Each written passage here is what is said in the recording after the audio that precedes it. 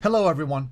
In this video, we're going to talk about literature reviews, and more specifically, literature reviews as research, as opposed to literature reviews as background. So let's get started. We all know literature reviews play a critical role in scholarship.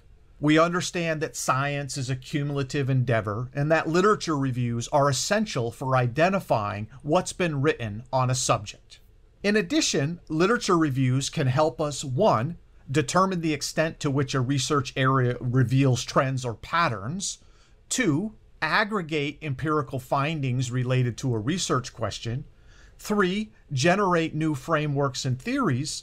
And 4, identify topics or questions requiring more investigation. Now, somewhat confusingly, literature reviews come in two forms: literature reviews as background and literature reviews as research. So let's talk a little bit about the differences. A literature review as background is what most of us commonly think of when we think of a literature review. It's a review or background section in a larger piece of writing, such as a journal article or a dissertation. Some of the aims of this kind of literature include synthesizing existing literature, identifying gaps in knowledge, providing a theoretical foundation, substantiating the presence of the research problem, justifying the research as contributing something new, and validating the methods and approaches for the proposed study. We're all used to literature reviews as background because the empirical articles we've been reading this semester have most likely included them. Now, the other form of literature review is the literature review as research. This is a literature review that's a journal-length paper which aims to synthesize the literature in a field without collecting or analyzing any primary data. These are often referred to as review articles. Now, here are some characteristics of literature reviews as research. They typically constitute original and valuable work in and of themselves. They're often cited and downloaded more often than other types of published research. And they tend to create a great starting point for anyone interested in the review's topic area. And they represent powerful information sources for practitioners looking for state-of-the-art evidence. So, how might we position literature reviews as research within the layers of the research onion? Well, in terms of methodological choice, literature reviews, as we'll see, can be qualitative or quantitative in nature, and they're considered monomethods. Moving in a layer to research strategies, literature reviews should sit right alongside other strategies, such as experiments, case studies, and ethnographies. The steps involved in conducting a review article are pretty straightforward. They start out by formulating research questions and objectives. From there, a search is conducted to find existing literature. And depending on the topic and the type of review, this can result in hundreds or even thousands of potential candidate articles. Next, the articles are screened based on some predetermined inclusion and exclusion criteria. The goal is to assess the quality of those candidate articles and select the ones that are most relevant. The remaining articles, the ones that haven't been discarded, are read closely to extract data of interest. And finally, the extracted data is then analyzed for patterns or trends.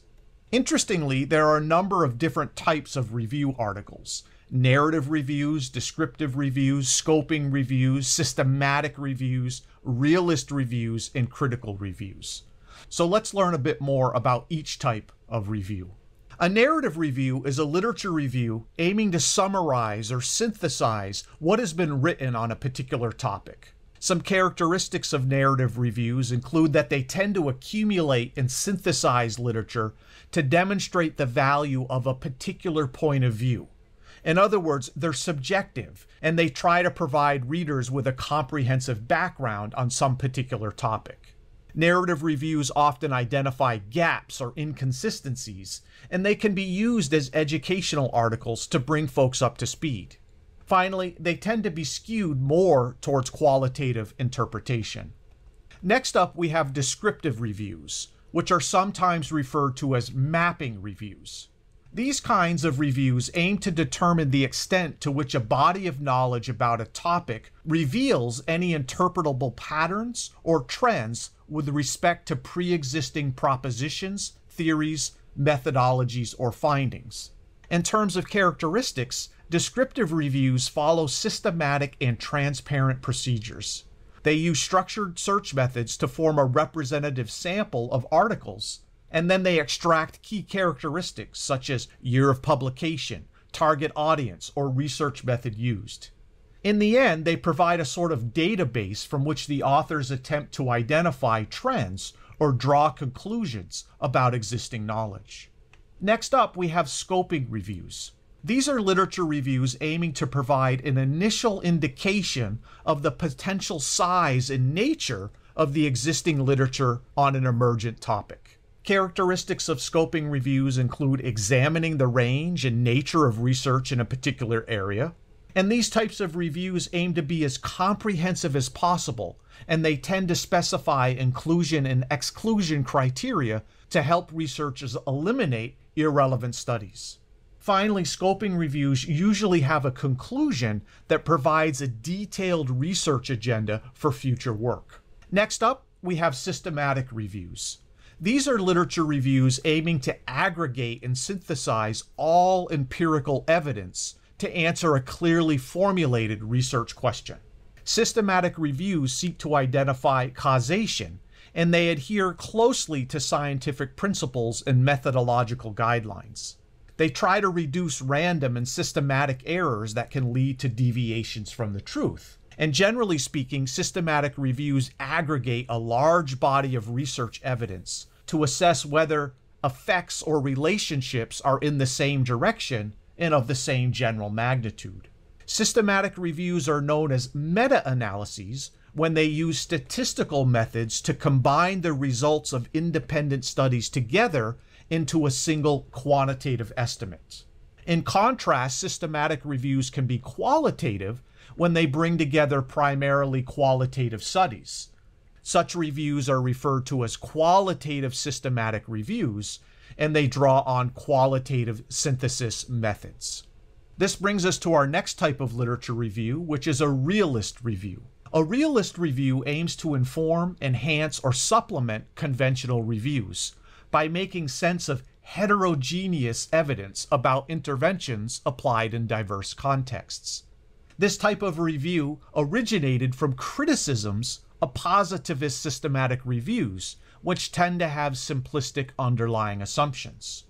In contrast, realist reviews don't try to establish causal links, and they try to understand how complex interventions work in particular contexts. They often ask, what is it about this intervention that works, and for whom, and in what circumstances, in what respects, and why? Realist reviews view primary studies as case studies. The final category of literature review as research are critical reviews. These are literature reviews aiming to provide a critical evaluation and interpretive analysis of existing literature on a topic in order to review possible strengths, weaknesses, contradictions, or controversies, and so on. In terms of characteristics, critical reviews attempt to take a reflective account of research done in a particular area. They assess the credibility of existing research using appraisal instruments or critical interpretive methods. They inform, hopefully constructively, other scholars about the weaknesses of prior research. And they tend to strengthen knowledge development by giving focus and direction to future studies. Now, what about reliability and validity in the context of literature reviews as research? Well, let's talk a little bit about reliability first. In the context of review articles, reliability is defined as reproducibility of the process and steps. This is facilitated by comprehensive documentations of all steps in the process: search, extraction, coding, and analysis. And the more explicit and transparent that documentation is, the better. Validity is defined as the degree to which the review process was conducted appropriately. In this context, validity reflects decisions related to the selection of sources, the search terms used, the period of time covered, the articles selected, and the application of backward and forward searches. In addition, review validity emphasizes the explicitness and soundness of the methods used. So, just like any other research strategy we might consider using, reliability and validity are important topics that need to be addressed in literature reviews as research. So there you have it, a brief overview of literature reviews as research, yet another research strategy we can keep in our methodological toolbox. Thanks for watching.